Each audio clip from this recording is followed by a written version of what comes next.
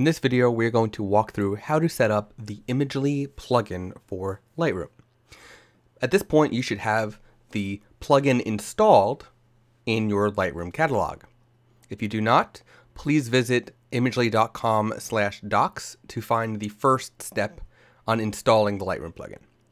Once it's installed, you will see that the Imagely plugin will show up next to other plugins you might have installed and active. Hit the Setup button that shows up there, and then you will be faced with creating all of the or inputting the content that you need to set up the plugin. So first, we're going to name this. We're going to call it My Website, and then you're going to put in the URL or the domain of your website with the HTTP, and if you have www, include it as you have it on your site. After you put in the URL of your website, you're going to put in the username and password that you would like to use. So I have put in the username, and I'm going to paste in my password that I have set up. And then I'm going to go down to the FTP settings. Now this is what is used for uploading the images from Lightroom to your website. Okay, so as you can see, I have custom presets already here, but if you do not, you'll be faced with this, which is a box to configure your FTP. You will put in the server. This is your FTP server. You will put in your username and then your password. Now note that if you store your password, it will be stored in Lightroom in plain text. Now this is a Lightroom feature. This is not something that we have control over. So note that it will be stored in plain text. However, in order for somebody to gain access to your password for your FTP, the person would need access to your computer, and then they will actually need to know that you have an FTP stored on your computer and that it's stored through Lightroom. So they would need to know exactly where to find it and on your computer itself. So it's not something you really need to be too concerned over, but that's something that Lightroom does for whatever reason. Next, you will need to browse, and it's going to bring up a FTP panel. You'll need to browse to find your WP content folder. So you'll see I'm already in it right now, but if I was not, it would show up my root folder like so. And then I would go scroll down to find WP content, which is right there. I would double click into WP content and then hit select, and then I'm done. Make sure that you choose if it's SFTP or FTP, and then the port number that your host recommends. When you're done, just hit OK, and then you're going to go over here and hit fetch from WordPress. What this is going to do is fetch the temporary path that it will need to write the temporary files when uploading to your website. Now, if you scroll down further, you can set the default settings for this publishing service. You can do some file renaming. So if you would like to keep your file names as is, you can just bypass this and not do anything.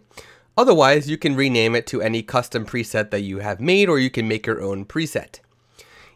Note that you can actually have multiple publishing services to the same website.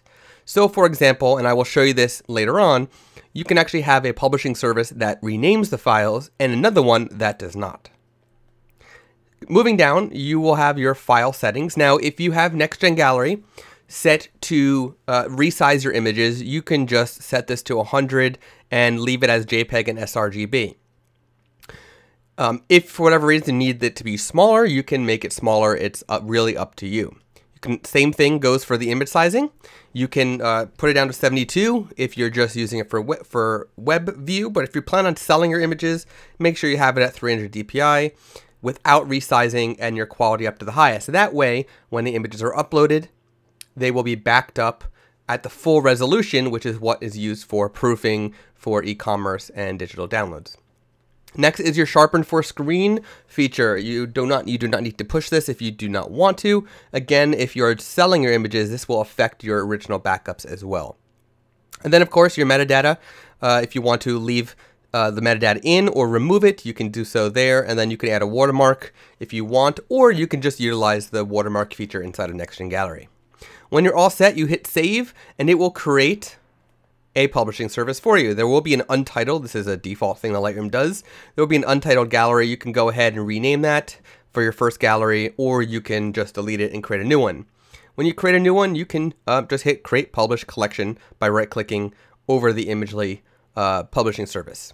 In a future video, we will go over how to create collection sets, which are really correlate to Next-Gen Gallery's albums feature, and then collections, which correlate to galleries. Here I am in my main catalog, and I want to show you, I have three Imagely Lightroom publishing service set up. One is a test that we were doing while developing the plugin, and the other are for my live website. One says portfolio, one says clients.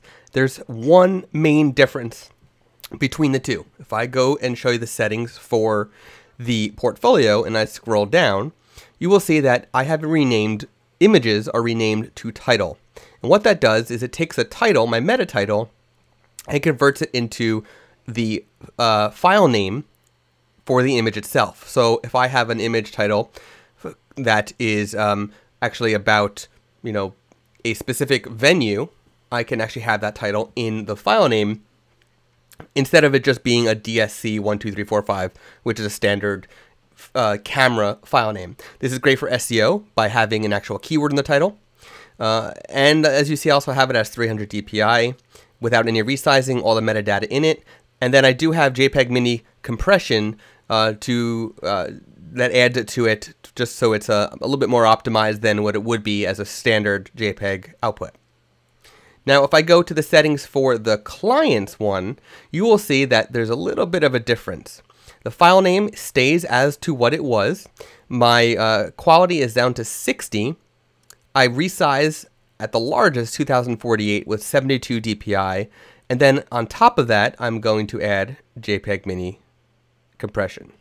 Now, the reason why I'm doing that is because clients is going to be for proofing, and the portfolio is going to be for anything else.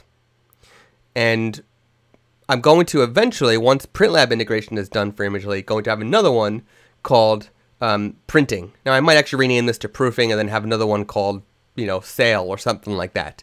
But renaming it is very easy. You can just hit edit settings and just rename it as is.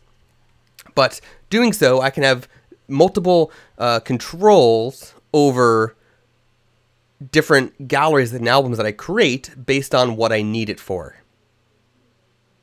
And instead of having only my file names, renamed, or only my file names not renamed, or the compression versus not compressed versus size versus not resized and things like that.